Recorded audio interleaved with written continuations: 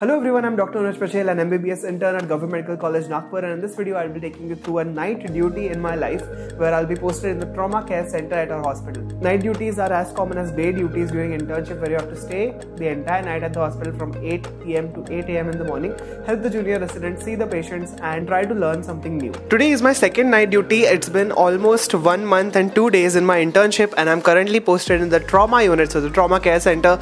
We're going to have patients all night long and I'll be assessing the GCS score, assessing the CNS and also writing some of the investigations as well as managing them conservatively before the actual treatment is started. So I'm really excited to take you all on this amazing journey. I welcome you all to internship vlog number 2. Night duty starts. Last week my pediatric posting got ended and now I am in surgery, that is the trauma unit. So my duty hours is going to be 12 hours of night duty from 8 PM to 8 AM in the morning and is going to be busy all throughout. I won't be getting a lot of time in between to sit and talk. At the same time I'm also not going to be revealing a lot of patient details. So yeah, it's going to be difficult to shoot this vlog. So consider dropping a like and a subscribe because I hope that it turned out beautiful. So without further ado, let's start. It was around 7:30 when I sat down in my car and I was ready to go.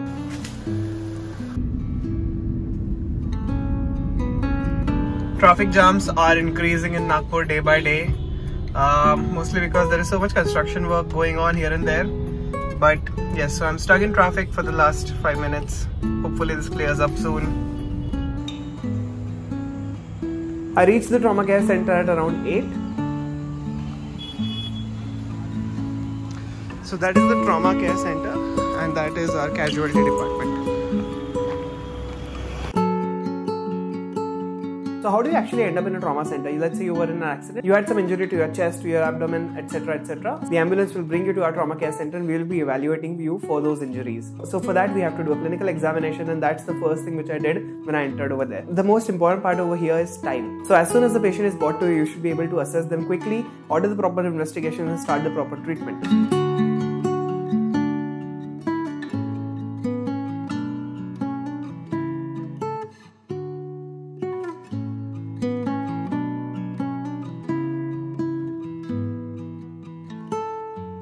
One of the key things that we have to do for every patient is called as the Glasgow Coma Scale, GCS for short. It's an examination which tells you the neurological status of the patient and it helps you classify the patients into different groups. And based on this GCS score, you will be able to determine if their brain functioning is normal or not. I learned the GCS score back in my 3rd year of MBBS and it was all completely theoretical. I had to memorize the entire table by heart in order to calculate the GCS score. But now that I'm using it practically on a day-to-day basis, I can now visualize the GCS score when I see the patient directly. That is the power of transforming your theory knowledge to practical one by completely practicing every day. And several times in our NEET PG also we are getting questions on how to assess the GCS score of a patient, which I'm pretty sure I won't be getting wrong anytime soon. Right after that was done, I sat down to do some paperwork, which internship is absolutely full of. Right from writing discharge summaries to patho forms to CT scan and X-ray forms to so many different things. It must be done. So yeah, that's what I did for the better part of 1 hour after the patients were done.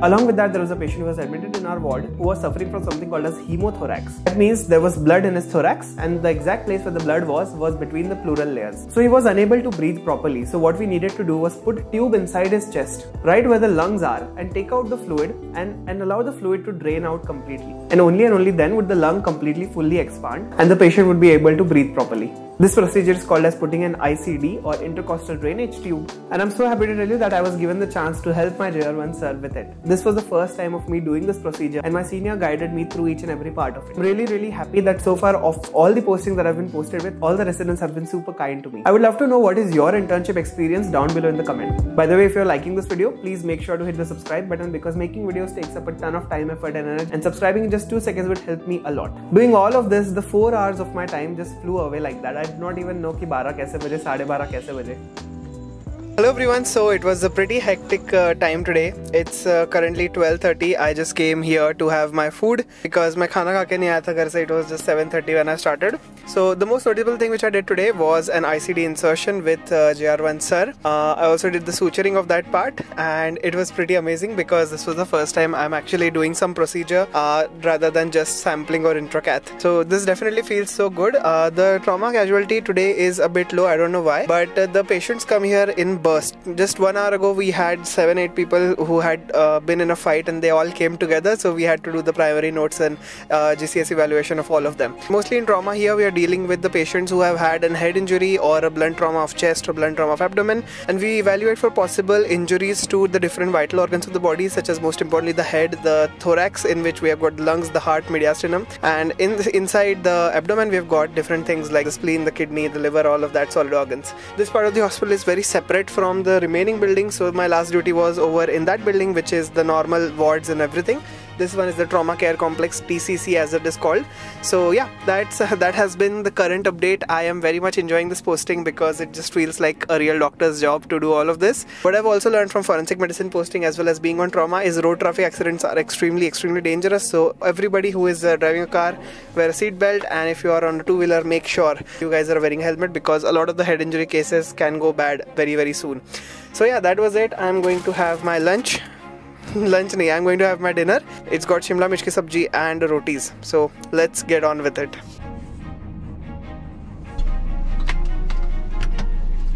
मैं को 15 minute लगेगा यार. मैं car में डब्बा छोड़ दिया था, तो मैं कार में खा रहा बैठ के. What I've also learned from this is the doctor's life is pretty difficult, you know. Our residents are working 24 hours over here without any sort of breaks, and us interns are also supposed to be here 24 hours. So we are doing duties in our shift. So 6 hours की duty होती है, and रात में 12 घंटे की duty है, 8 to 8 वाली.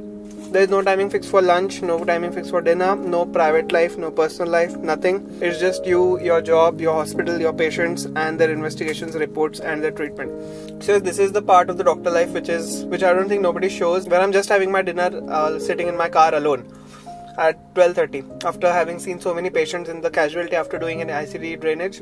This is what I would say the actual hectic part of the life is, when you don't have any timing to do anything personal. Even tomorrow after the night duty I won't get any time to sleep. I have to edit this video, so that I have to put it out on Sunday. So yes, it is hectic. Definitely my studies are suffering quite a lot, but I think that this is worth it. I'm learning quite a lot from it.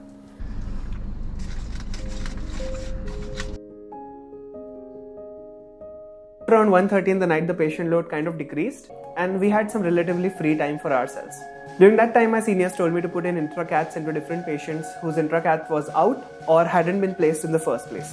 What is an intracath? So anytime you go to hospital, you might see people with different sort of tubes going inside their bodies. The place where you give the saline from, that is what we call as an intracath catheter, which is placed inside your vein. In my last posting of pediatrics, I was given the chance to put an intracath for around 4 to 5 kids who were admitted in my ward.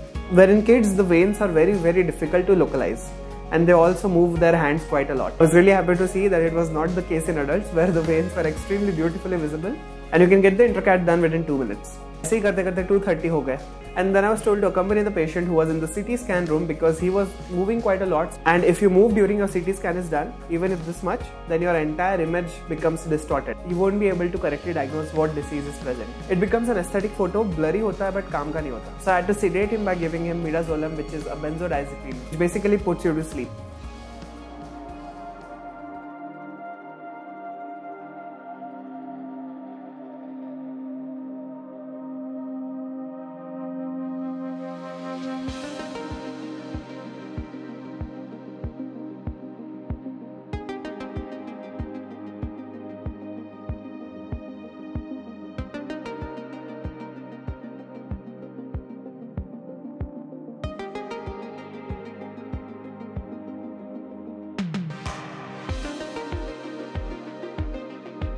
After the CT scan was done, I made a few videos of the scan and I showed it to my seniors. What is really striking to me is that the difference between final year and internship is the same between 10th and 11th. It is that huge. In final year, you are just absolutely studying and you feel like, oh my god, I have so much work to do. But in internship, you are working so much, you don't even have a minute to study. You feel like final year was the easy part. The campus is empty.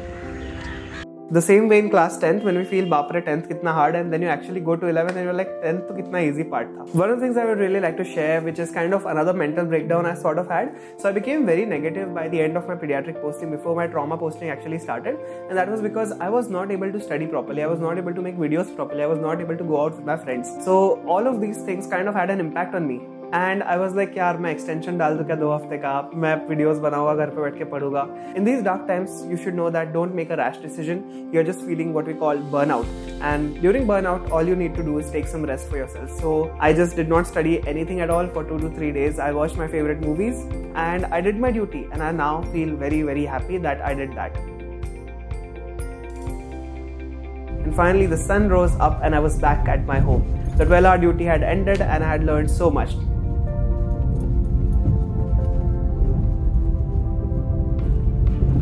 Hi everyone, finally back to home.